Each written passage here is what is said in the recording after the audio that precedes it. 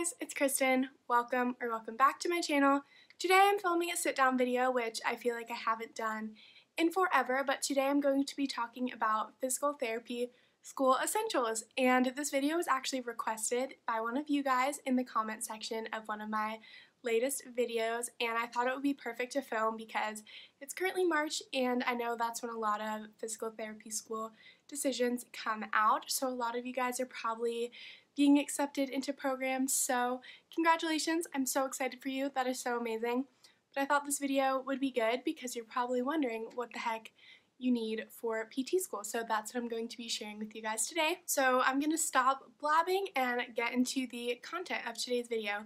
Sorry if the quality of this is not the greatest. It's really rainy and cloudy in Georgia today, and this is the only time I have to film this video, so if the lighting is a little bit gray and I'm blending into the wall, that is why.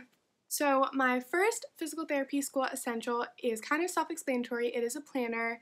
Even if you got through all of high school, all of college without using a planner, you definitely are going to need to get one for a PT school because you are just in so many classes, there's so many assignments, there's so many tests, it's just so hard to keep track of everything, so you for sure need to get either a physical planner, that's what I like to use. This one is from the Etsy shop, I think it's called, Posy Paper Co. I will have it linked down below, and I really like it because it has like the monthly spread as well as the weekly spread, so it keeps me super organized, not only with school but also with like workouts and my meals and socializing and all of that good stuff. And a lot of people in my class also use Google Calendar. We have one of those like class calendars that everyone is on, everyone can see, everyone can edit, and people will also enter like test dates, things that are due, competencies in there as well. So I recommend that to set up amongst your class if you guys don't have that already. Another absolute essential for physical therapy school is having a good study space. So when I was in college, I never really would use my desk for school. I would use it as like a vanity, like a makeup little area. I would just store stuff on it, but in PT school, like I said, you were in class all day and then you come home from class and have to study, and in college I would always study at a coffee shop or the library or something like that, but when you're on campus all day, the last thing you're going to want to do is go somewhere to study, so it is really important to have a good space at home that you can work at. If you watch my vlogs and are a subscriber of my channel, this next essential is not going to surprise you at all, but that is my Apple Pencil and my iPad. I just have the iPad 7th generation, and some people have been asking me recently how many gigabytes it is. It is only 32 gigabytes. I didn't feel like I needed a whole ton of storage because literally all I have on there is like a few note-taking and school-related apps, and that is all, and I just figured when I run out of storage, I can transfer stuff to my laptop to kind of store it there. I have this little grip on my Apple Pencil that I got from Amazon that makes it look like a legit pencil.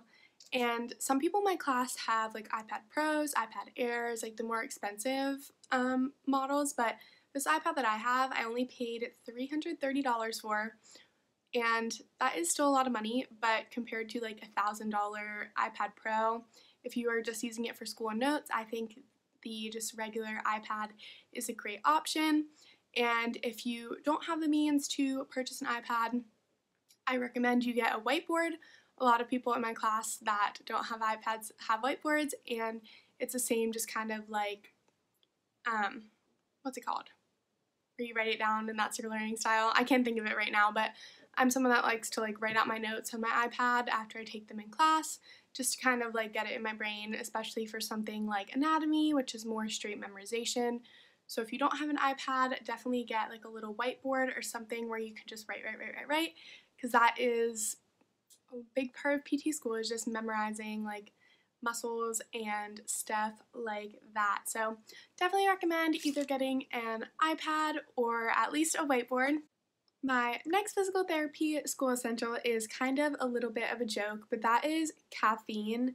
I have always loved coffee, but in college I would probably have it like 2 or 3 times a week if I was like going to Starbucks or studying at a coffee shop or something like that, but literally I have coffee once or twice a day now just because it is a long day on campus. Most days we're in class almost 7:30 to 5 o'clock, and then we come home and have to study for a few hours after that. So I did get an espresso for Christmas, so that has been life-changing because I can have amazing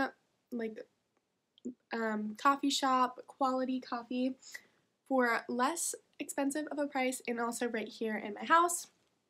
But for when I am not at home able to make a cup of coffee, I've been really into these Verb bars lately, which you would also know if you watched my vlogs. And if you want to try them out, I have a link in my bio to get your first 16 bars for only $12, but they're basically these tiny little bars and they're only 90 calories and they have 65 milligrams of caffeine, which is as much caffeine as an espresso. So I love having one of these at lunch just to pick me up and get me through the rest of the day. And they also taste really yummy.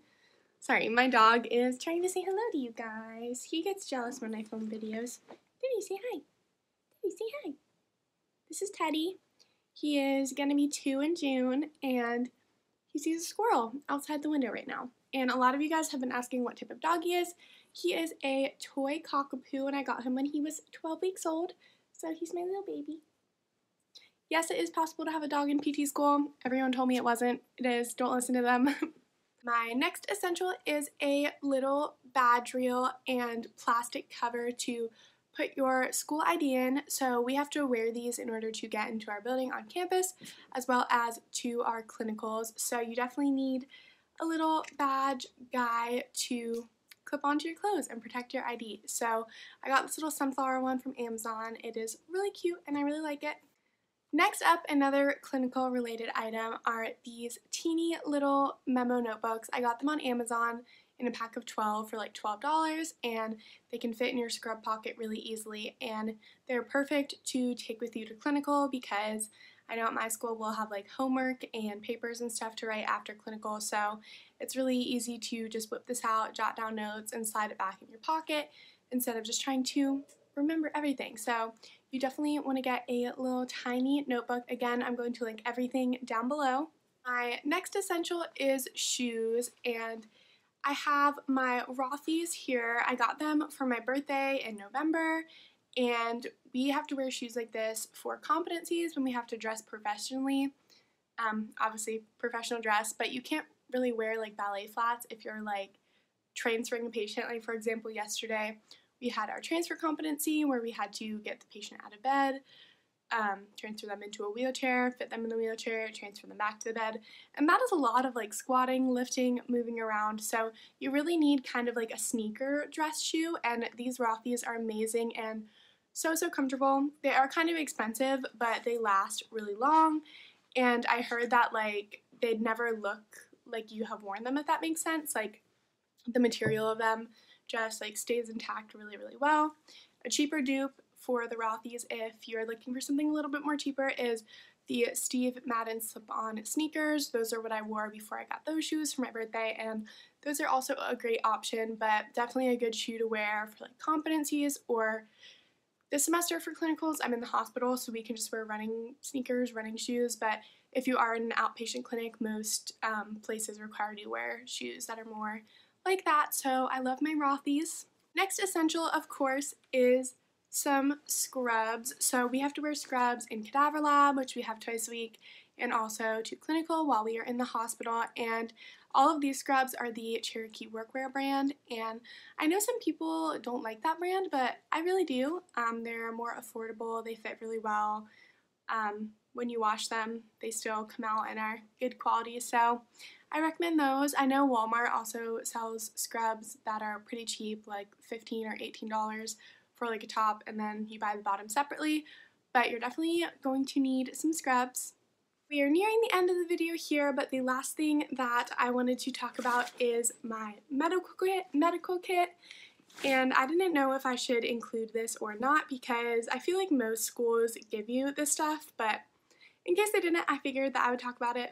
So I'm going to open up my kit and show you guys what I use the most in here. I have an entire what's in my medical kit, what's in my backpack video from a while ago if you guys want to check that out, but the gait belt is very important. Some people in my class ordered like cute like hot pink or striped gait belts, but I just have the classic black one that they gave us with our med kits. We use these all the time in class and also in clinical. Our blood pressure cuffs we also use a lot because yes, PTs take blood pressure and vital signs because you have to know how someone's going to respond to exercise. Stethoscope, a clipboard, an ankleometer, goniometers, of course, and there's just a whole bunch of goodies in here. A clipboard, a pulse oximeter, but like I said, your program should give you this more like fancy stuff, but I just thought that would be a fun little thing to add in to this video. So those are all of my physical therapy school essentials, and I really hope you guys enjoyed this video and it helped you in any way at all. And if you enjoyed, please be sure to subscribe down below because I post new videos every Saturday at 11 a.m. and I would love to have you here for my physical therapy school journey. So I'll talk to you guys in my next video next week. Bye friends!